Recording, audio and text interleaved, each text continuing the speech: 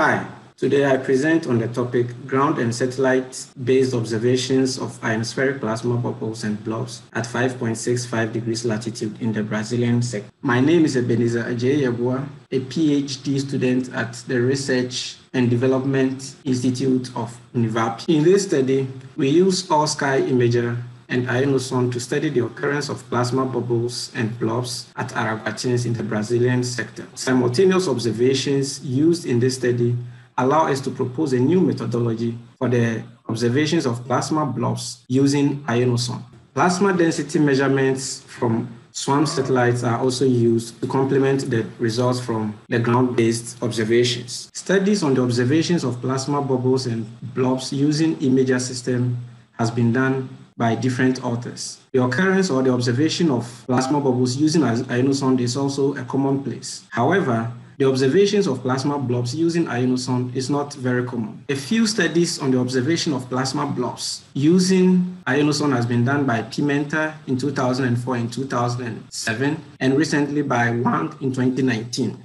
Figure 1 shows the location of both ground-based instruments. This unique collocation of the ground-based instruments allows us this unique opportunity to be able to propose this methodology. Figure 2 shows two airglow images and their corresponding ionograms. The upper panel shows airglow image without any irregularities or waves, and its corresponding ionogram show the typical profile of the ionosphere. The lower panel shows an airglow image with plasma bubbles, and its corresponding ionogram shows spread F traces. On the right side, we observe linearized airglow images for the two images shown in the left panel. We show the airglow intensity plots in the right panel, where the upper one shows a uniform airglow intensity, and then the lower panel shows airglow intensity with bubbles or airglow intensity that has depletions. By comparing the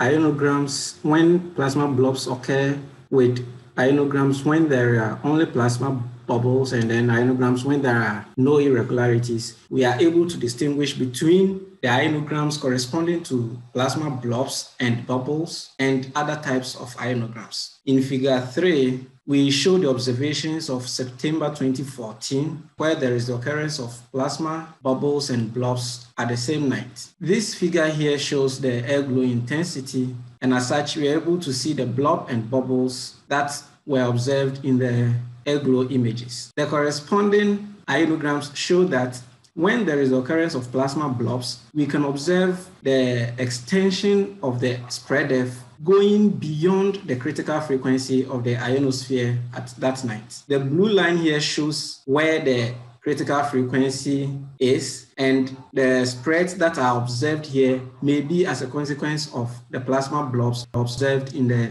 airglow images. Similar results are observed in figure 4 for October 12, 2017. Here also we observe airglow images showing plasma bubbles and blobs, and the airglow intensity plots also showing the same bubbles and blobs that are observed in the airglow images. Again, the ionograms show us spread F, which we have dubbed atypical spread F. The atypical spread F shows the occurrence of ESF that extend beyond the critical frequency of that night. It is becoming obvious that when there is the occurrence of plasma bubbles and blobs, the ionograms show ESF that extend beyond the critical frequency of that night. There is another characteristic of the ionograms when the plasma bubbles and blobs occur simultaneously. We observe that the reflections, the second and third reflections, show a different structure. The structures of the reflections show that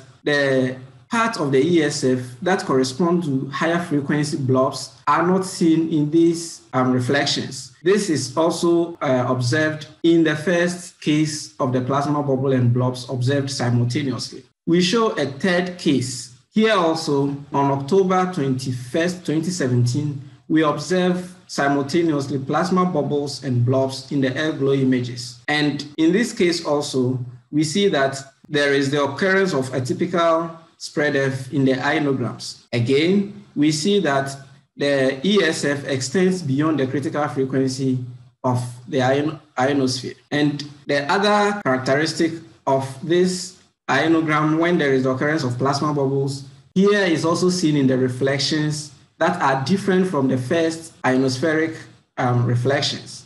We see that the spreads that occur beyond the critical frequency are not observed in the second and third reflections. In figure 6, we show plasma density measurements from swarm satellites. The measurements or the plots show plasma density peaks at different locations in the images. These density peaks were observed during the observation of plasma bubbles and blobs in the air glow images and the ionograms. It is possible that these peaks are as a result of the EIA shifting its position due to the movement of meridional winds, and as such form as a background for the development or the occurrence of the plasma blobs that are observed in the air glow images. Based on these observations or based on these results, we come to the following conclusions. 1.